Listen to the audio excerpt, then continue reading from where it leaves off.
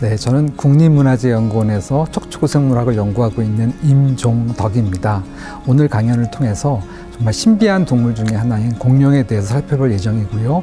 공룡이 어떻게 발굴되어서 박물관에 전시되는 과정의 모든 과정을 하나하나 자세히 파헤쳐 볼 예정입니다.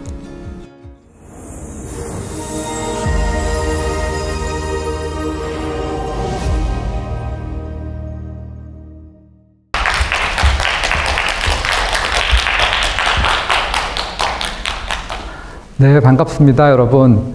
여러분과 저는 이제는 지금 현재가 아니라 1억 년 전으로 과거로 돌아갈 겁니다. 그래서 정말 과거에는 어떠한 동물들, 특히 이제 오늘 주제는 공룡 이야기입니다. 신비한 공룡의 특징들에 대해서 많이 살펴볼 예정이고요. 또 공룡 발굴에서부터 박물관에 전시에 이르기까지 그 과정들이 어떠한 과정이 있었는지에 대해서 상세한 경험을 바탕으로 말씀드리고자 합니다. 저 역시 여러분과 같이 대학생 시절에는 제가 대학교 3학년으로 기억하는데요. 공룡하면 신비로운 동물이고 상상 속의 동물이고 한 번도 존재하지 않았지만 많은 아티스트들이 복원한 그림을 그려서 상상했을 것이다. 유니콘과 같았을 것이다. 라고 생각을 많이 했습니다.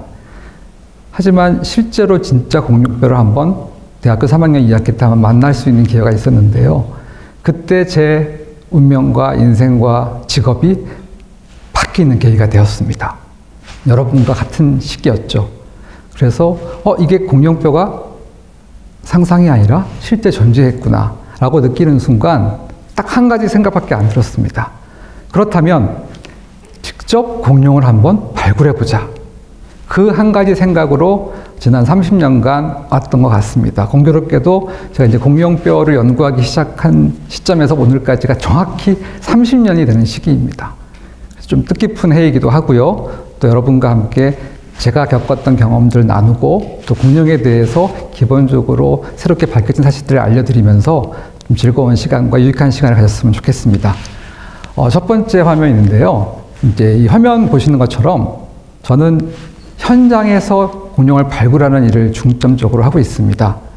지금 현장에 있는 모습은 이제 이집트 사막인데요. 이집트 사막에 또 과연 화석이 있을까?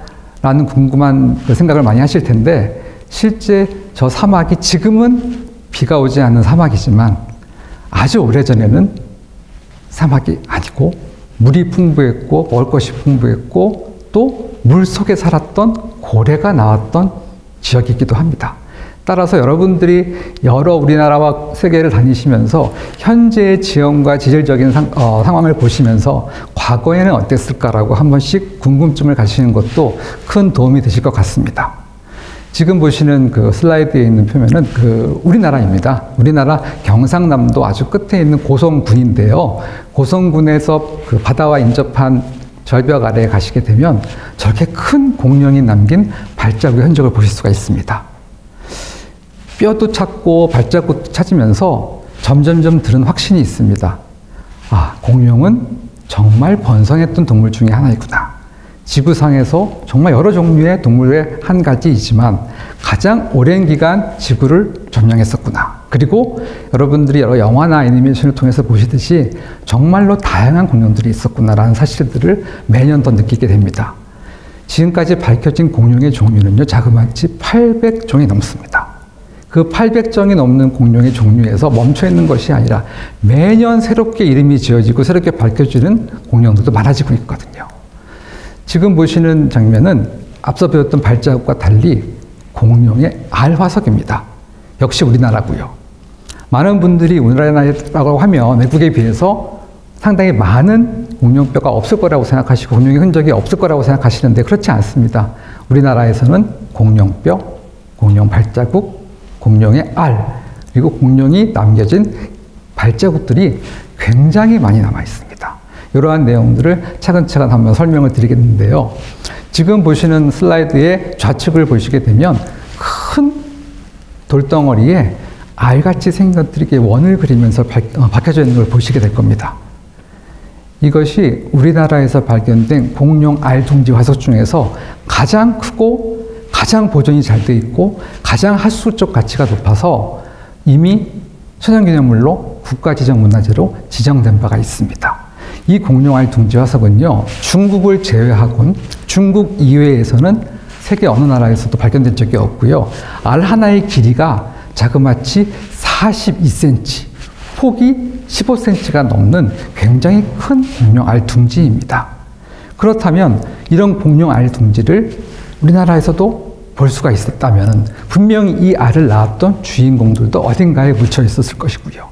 아마 이 중에서라도 혹시 이 강연을 들으시는 분들이 우리나라에는 공룡뼈가 없어, 공룡알 둥지가 별로 없을 거야 라고 생각하실 텐데 그렇지 않습니다. 많이 묻혀 있고 여러분들이 연구와 탐사와 공부할 수 있는 기회는 많이 있기 때문에 혹시라도 어린이 여러분들께서 공룡을 연구하는 사람으로서의 꿈을 키우신다면 여러분들에도 충분하게 기회가 있다는 걸 말씀을 드릴 거고요.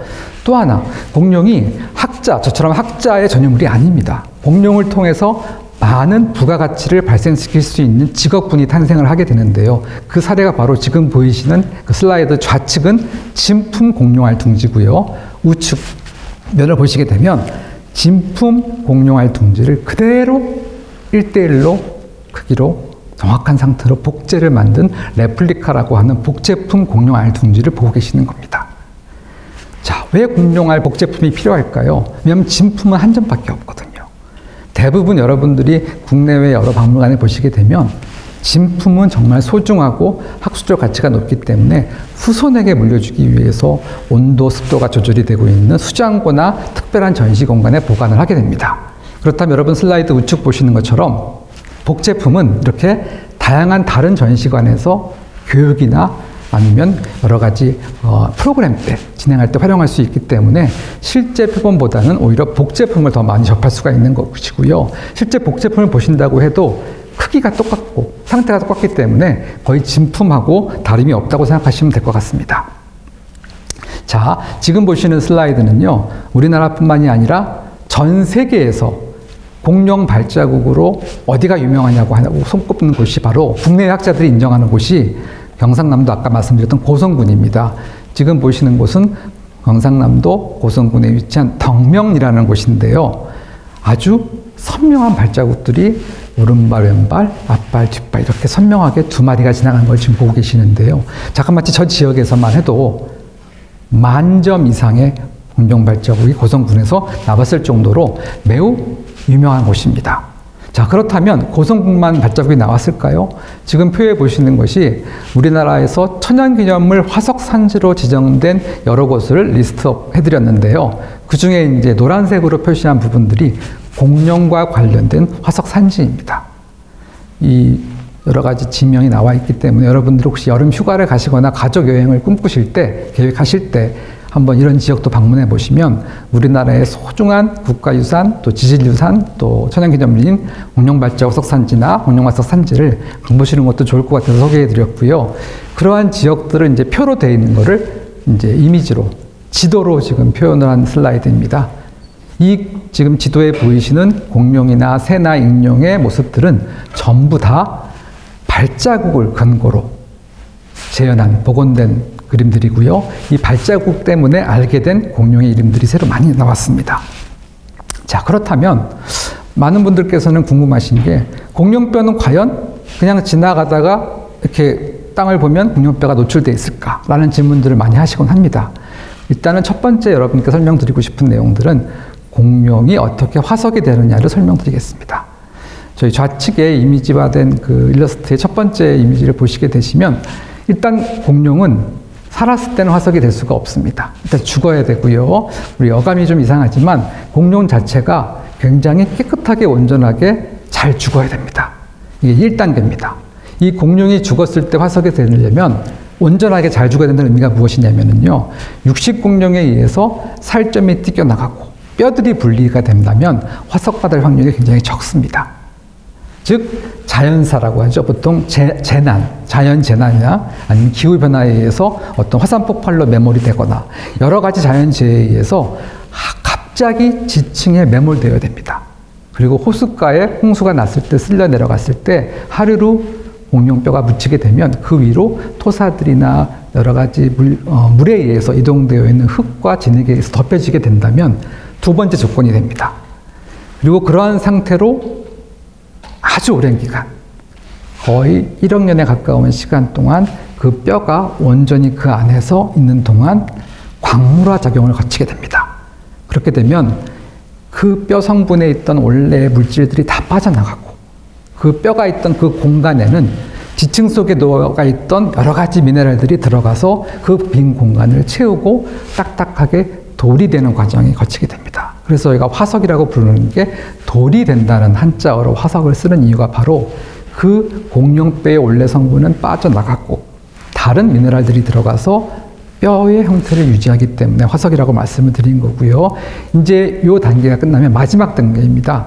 땅속 깊숙이 있는 화석들은 저희가 발견하기가 어렵습니다. 여러 가지 첨단 장비를 써서 지하, 지층 밑에 있는 굉장히 깊은 곳에 탐사하는 방법도 있지만 사실 그런 방법보다는 자연적으로 태풍이 오거나 지진이 일어나거나 융기 현상이 일어나서 아니면 바닷가에 방금 전에 보여드린 경상남도 고성군처럼 바다의 파도에 의해서 깎인 침식작용에 의해서 사람의 힘이 아닌 자연에 의해서 뼈가 일부분 드러나게 됩니다. 그 뼈가 일부분 드러난 순간을 저희 같은 학자들이나 일반인들께서 보고 연락을 주시게 되는 거죠. 그게 바로 공룡 화석이 화석이 되고 저희들에게 발견되는 과정이 되겠고요. 이제 우측 사진을 보게 되면은요, 지층의 상태에 따라서 딱딱한 암석이 된 지층도 있지만은요, 미국이나 몽골처럼 굉장히 부드러운 흙, 모래 이런 것들로 덮여진 아주 사람의 힘에 의해서 쉽게 붓질로도 뼈를 노출하는 곳들이 있습니다. 그래서 여러 나라의 상황에 따라서 지층의 특징에 따라서 달라지게 되겠고요. 또 많은 질문들을 주시는 것 중에 하나가 그러면 공룡을 발굴할 때는 어떠한 장비들이 필요로 할까요? 라는 질문을 많이 주시는데요. 사실 여러분들이 짐작하시는 것처럼 중장비나 그런 큰 기계들을 쓸 수가 없습니다.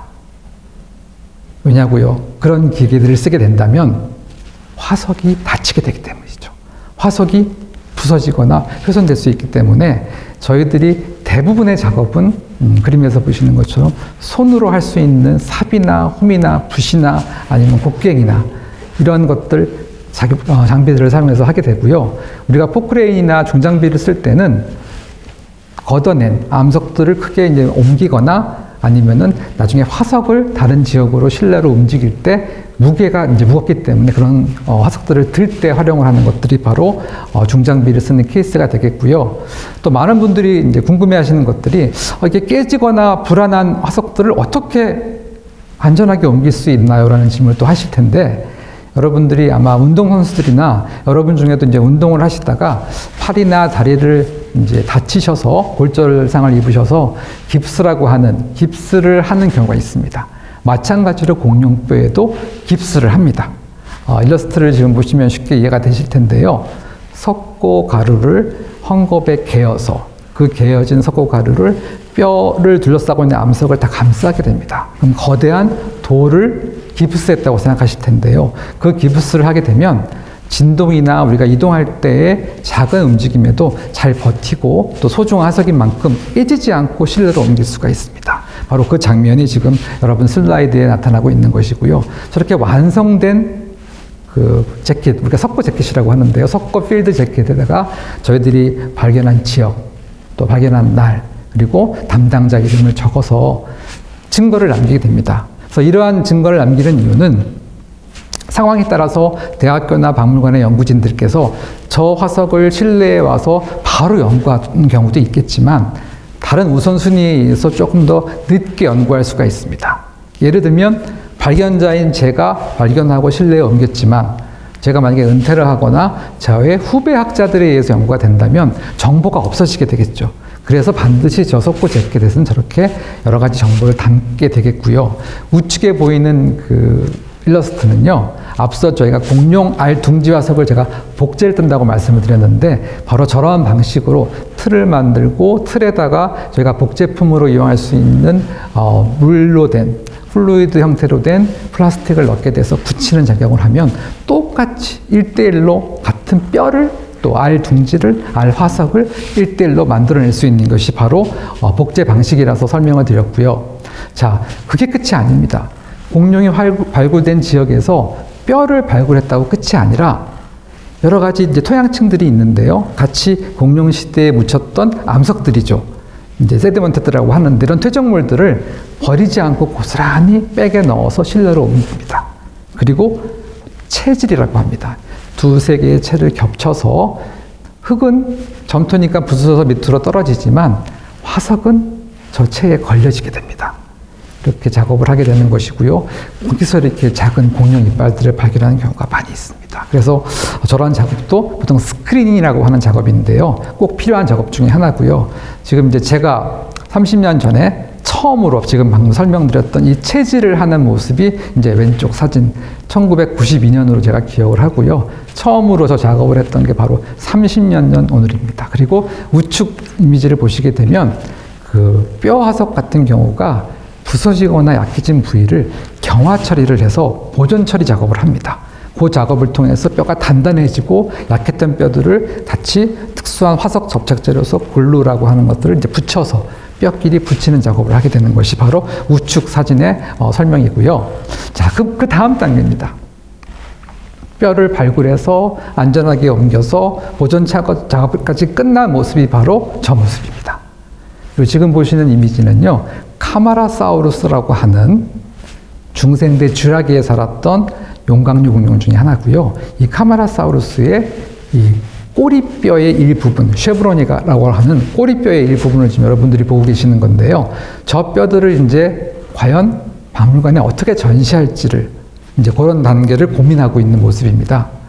바로 이 카마라사우루스 못지않게 여러분들이 잘 알고 계신 이제 브라키오사우루스를 말씀드릴 수가 있겠는데요. 이 브라키오사우루스도 방금 전에 설명드렸던 카마라사우루스하고 이제 같은 장소에서 발견이 되었고요. 굉장히 정말 저로서는 학자의 전체 32년생 중에서 단 한 번의 중요한 에피소드가 언제였나고 물으신다면 저는 이제 다음번에 보내드리는 사진이 될 것 같은데요. 직접 제가 브라키오사우루스를 현장에서 발굴을 하고 그 발굴된 공룡뼈 브라키오사우루스를 한국으로 가져오고 온 일이 있습니다. 이제 지금부터 약 20년 전 일인데요. 저 중요한 브라키오사우루스 뼈가 지금 한국에 올 수 있게 됐던 일들이 굉장히 중요한 에피소드로 남습니다. 지금 설명드렸던 그 장면이 바로 지금 슬라이드 여러분들이 보시고 있는 장면인데요. 거대한 공룡뼈들이 한 장소에서 여러 마리가 발견이 되었고요. 이제 브라키오사우루스 설명을 드릴 텐데 브라키오사우루스가 그 중에 한 마리가 되겠습니다.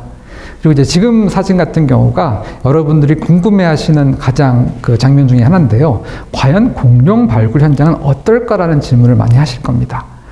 제가 이제 한 24년 전에 발굴했던 와이오밍주라고 하는 미국의 산악지대에서 발굴했던 한 장면인데요. 잘 보시면 아시겠지만 저기는 뭐 산악지대였고요.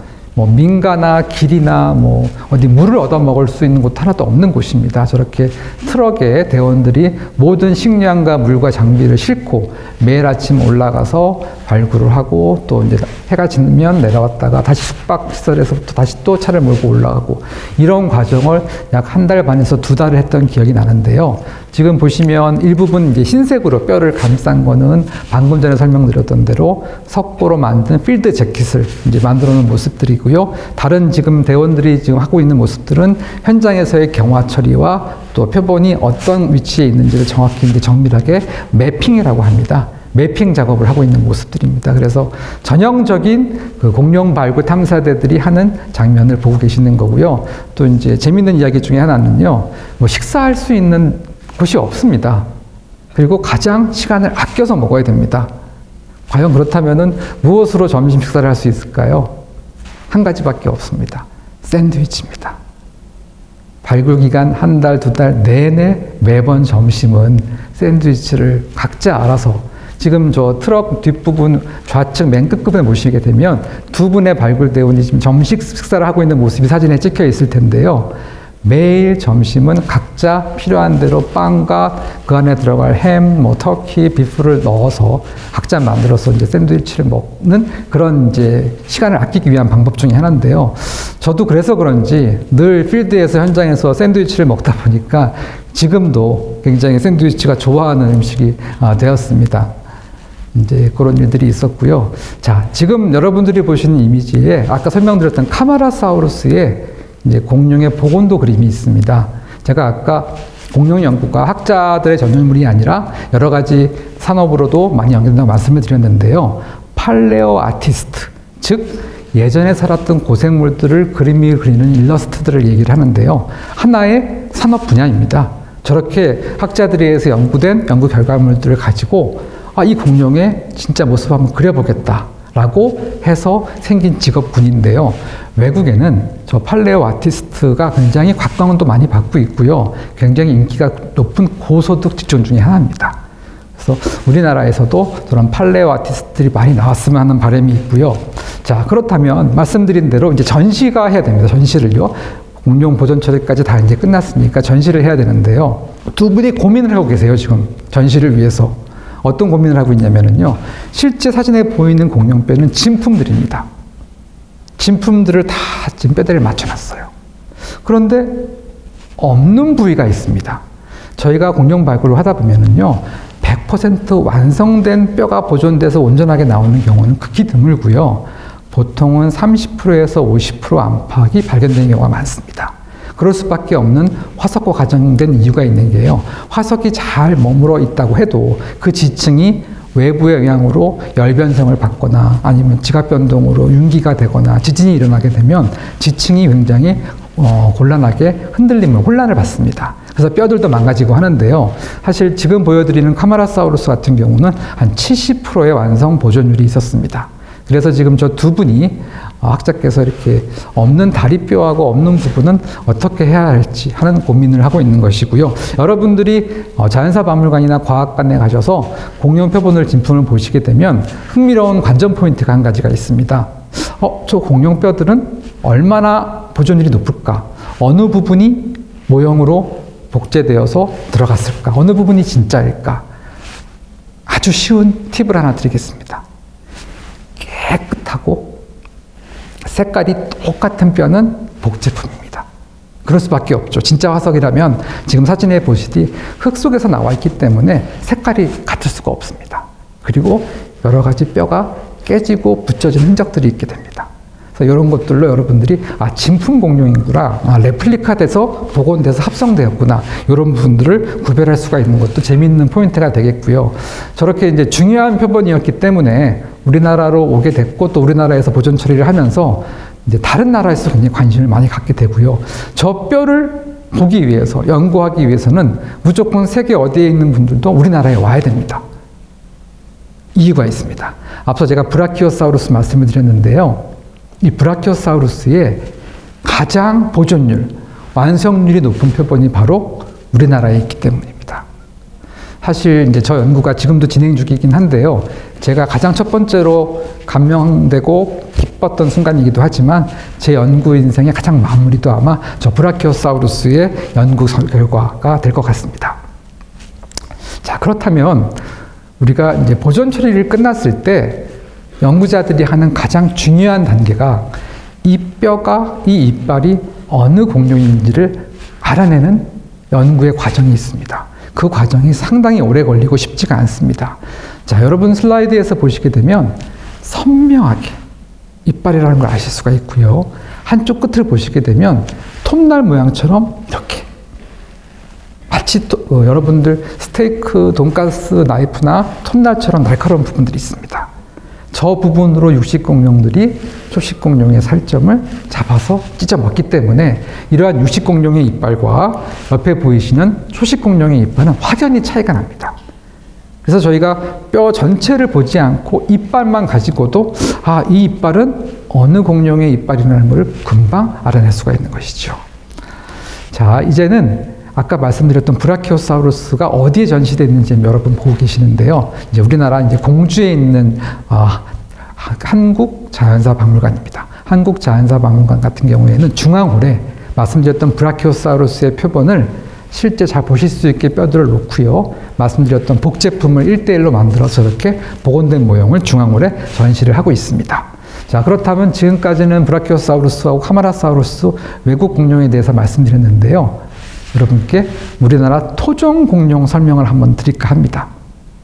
슬라이드를 보시게 되면 붉은색 이암으로 딱딱한 암석이 있는데 약간 흰 부분이 지금 보이실 거예요.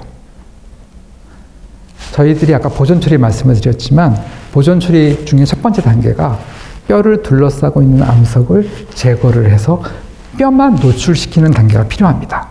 쉽게 설명을 드리자면 여러분 치과에 가시면 스케일링이라고 해서 치아 사이에 우리가 찌꺼기들을 제거했습니다. 치석을 제거하죠. 비슷한 원리입니다. 뼈를 드러내기 위해서 뼈 주위를 싸고 있는 암석들을 깎아내고 있습니다. 저 작업을 저희가 꽤 오랜 기간 동안 했고요. 그 작업을 통해서 이렇게 완벽한 뼈 한 마리가 나왔습니다. 좌측 위를 보시면 목뼈가 있고요.